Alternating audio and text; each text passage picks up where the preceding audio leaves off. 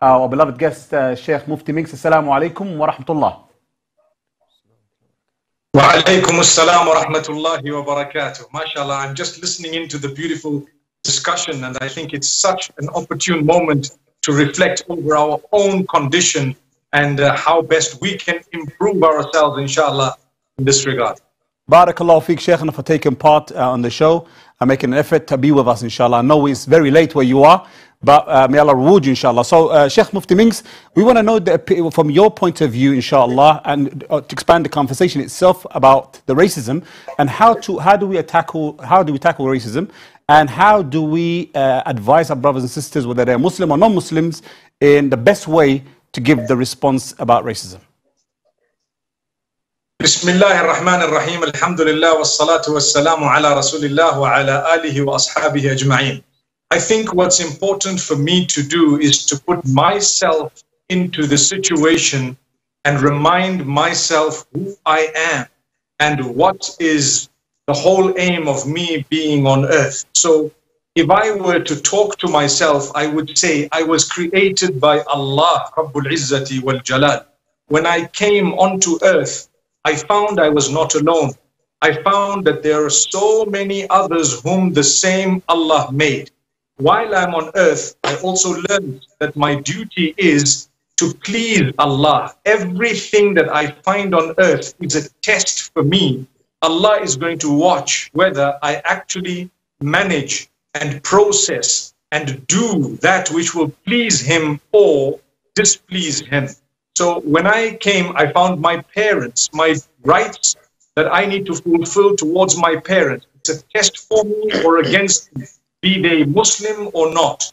The same applies. I found so many different races. Allah subhanahu wa ta'ala says, وَجَعَلْ شُعُوبًا وَقَبَائِلَ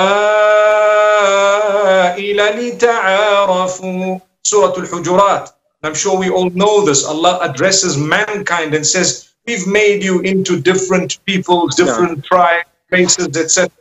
in order that you recognize one another.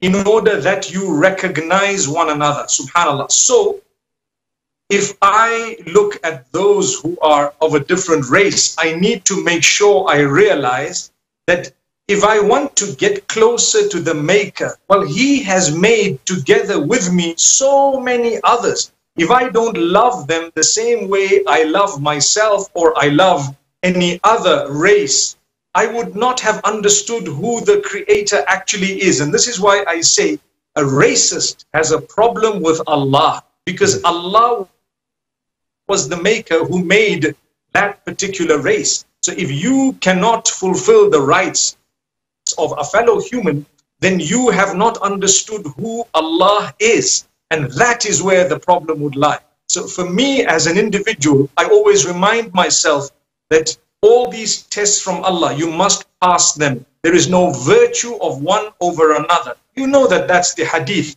Everyone is saying it so much because of the incidents that are occurring right now. You find people quoting the hadith. What's important is not only to quote it, but to practice upon it. Tell yourself, if I see others, do I really love them? Do I respect them? Do I treat them the same? So the color doesn't matter at all. But actually, I will treat irrespective of their color in the same way. So this is my test. I look at it in this way. And I think when we share it with others, I've always said that if you really have recognized Allah, you will understand you're not the only one on earth. Perhaps there are others whom Allah loves way beyond His love of you, and they may belong to totally different races. Perhaps you might be treating them in a wrong way. And even if a person were to be bad to you, because you love Allah so much, you need to try and reach out to them in a positive way, rather than in a negative way. So I really thank Allah for giving us an opportunity to highlight this and to reflect over our own condition, because many speakers are coming up. I'm not talking of this particular platform, but globally, and they're talking about what others should do. I want to say what I should be doing, subhanAllah, and encourage everyone. You know what? let's inshallah mend our ways, and everyone needs to do more, and we can do much better, and inshallah we will do much better for the pleasure of Allah, the creator of one and all. Ameen. Imam Shakil, is there anything you want to add into this, inshallah? I think what Sheikh Mufti Menk, Hafidhahullah, mentioned in terms of, look, we always have this sometimes within the Muslim community. Right. What do you need to do? What does she need to do? What does he need to do? Right. What's my role? What's my responsibility? Sure.